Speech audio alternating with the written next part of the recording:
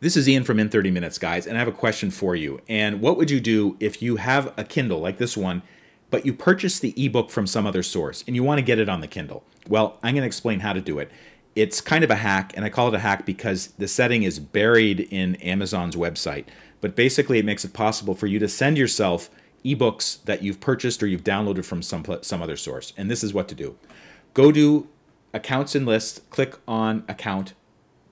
When you come to this page, scroll down to where it says Content Library and click on that. And then go to Preferences, click on that. Scroll down, go to Personal Document Settings, and finally, you'll come to this section where it says Send to Kindle Email Settings.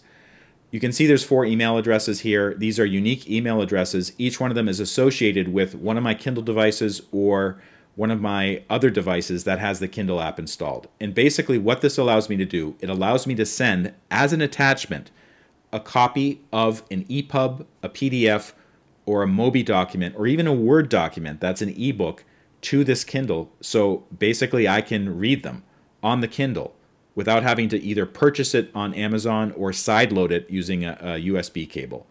There's one other thing you need to understand about the Send to Kindle email settings. You need to set up approved email addresses to send from. So when you send yourself an attachment, it has to come from some location, like let's say your Gmail account or maybe your work account. So where it says Personal Document Archiving, I've just highlighted that.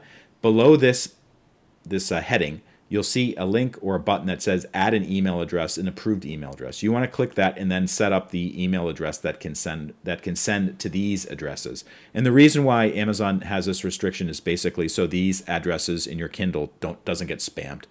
If this video helped, please take a moment to like it or subscribe on YouTube. And for more information, check out the links in the show notes. Thank you so much for watching.